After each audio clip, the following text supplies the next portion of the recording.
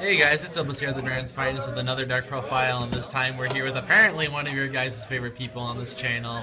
I'm a favorite now? I used to be like the most hated. Yeah, you used to be the most hated, but now people actually liked you after the wind-up profile. Yay. But anyway, so what do you have for us today? Subterror, the best deck that will be. Okay, so why are we profiling this? Because I fucking love this deck. This deck is tight.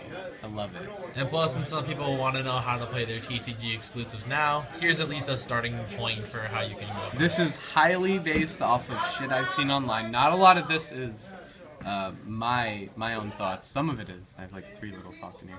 But everything else I stole from other people. But it's a collection of thoughts. Yes. Alright, so let's go ahead and get very started. cloggy too. Like this deck's not competitive. So, so you have the best card, Subterror Nemesis Warrior. Like, this guy is insane. Like, he does so much for the deck. He gets you guys from the deck. He specials himself to get guys from the deck. Like, this card's gonna go to 1 when this deck's good. Get those Europrint supers now. I am.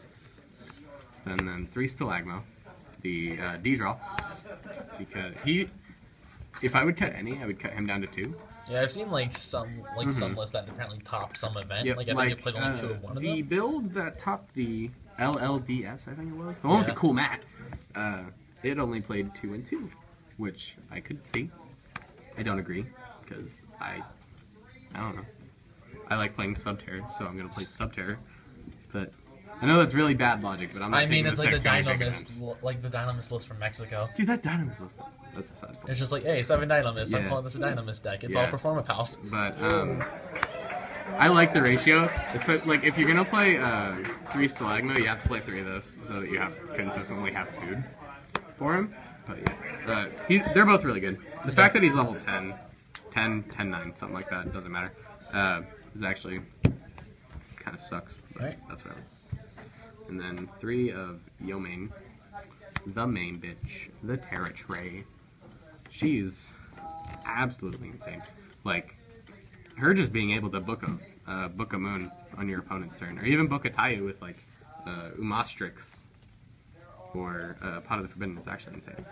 So, and plus the fact, like, there's a cool combo with Pot of the Forbidden, because Pot of the Forbidden hits the entire Ritual Summon of Terra Tray and a special summon off Terra Tray. So that's why I play Pot of the Forbidden. Alright. So. Yeah, I know that's like been a combo ever since like Prediction Princess stuff came out. This is a ratio that's still in progress. I still don't know what I want. I think this is what I like though, just because it's the Stratus's. Since I'm playing the Brilliant with Seraphonite, it can work. So. Plus, how important is it to grab the Flip Effect monster? Sometimes it's usually just like grabbing a guy to send for Stalagmo, or grabbing the Pot of the Forbidden to do the play with Terra Tray. Okay. But for the most part, it's just grabbing food. It's never really relevant. So, alright, here, this is like one of my ideas. Playing 2 Taken's home board. Whoa! Okay, so why double? Because most people only go 3-1. Or they might text some other I know range people version. only go 3-1, but Terra Top and Taken's home board have things to do in the deck other than make Dante, or in this case, Invoker, which is my Dante. But mainly because your magic number is 6 for stars, and then plus him, it's 10. So with his effects, you can get Stalagmo, which is tight. Or just him and 1 is Umastrix, which is also cool. So he does other stuff aside from doing the 1-rank 3 play. So, and then there's the argument of I can just Emerald it back, which is fair. I make a lot of rank 4s in the deck, so that's perfectly a fair comment. But I just feel like it's good. Plus, like, if I top deck this, if like I'm top decking, because I definitely lose to Raigeki in this deck. So if I'm top decking, I can like do that, get that, and go for Invoker if I haven't yet, or Grand Pulse, or Break Sword, or something cool like that. Alright. So that is my logic with this. Maybe it's wrong. I don't know. I think it's good so far. I mean, it's Phantom Knight logic, so. And not PK Fire logic, Phantom Knight logic. No. And this is the Brick Clown 2 Gem Knights. Okay, so I'm not gonna disregard the fact that this is Tourmaline. I'm not paying $5 for cards. Fair enough. Oh, yeah, I'm playing 2 Gem Knights. Because you can, this is something I stole from Doug Zeef.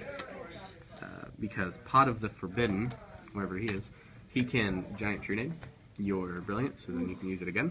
Oh. Or just using it twice is... So are you playing the double Seraphonite then? Or? No. I'm playing 2 different Gem Knights. Oh, okay. So you play 2 targets still overall for Brilliant? Oh, okay. yes, definitely. And then for this, here, I'm just going to leave these out right now.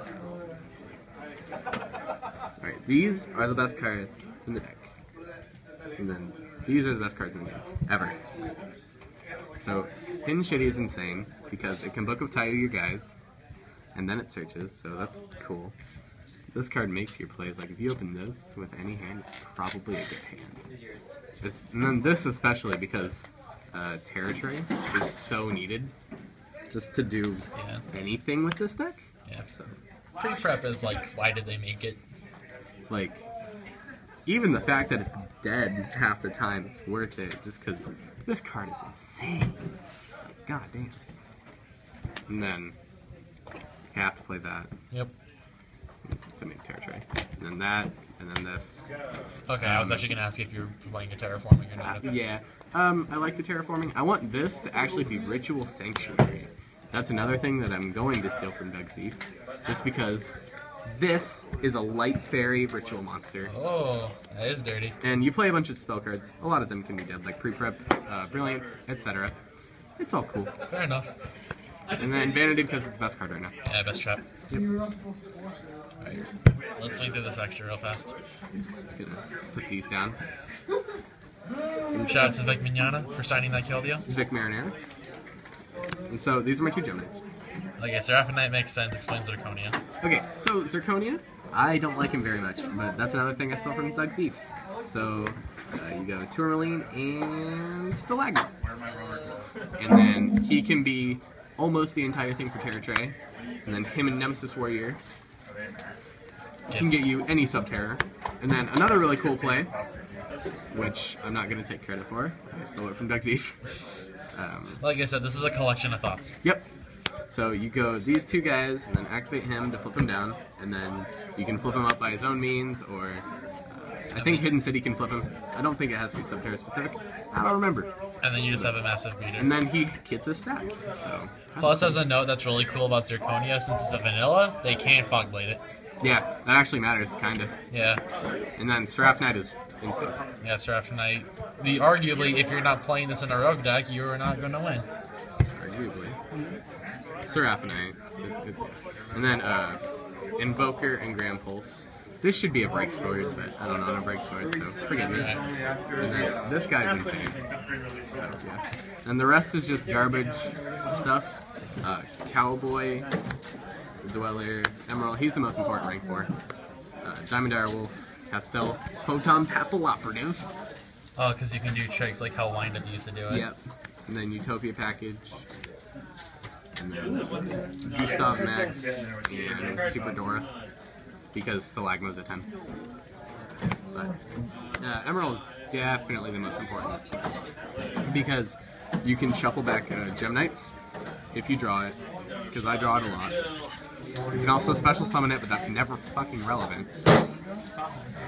Never. But the play does exist if it somehow comes up. Like for some reason they leave an open board and they're at like 3k.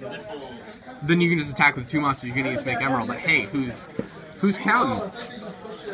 So, and then it can also shuffle back these guys, which matters for Nemesis Warrior. So yeah.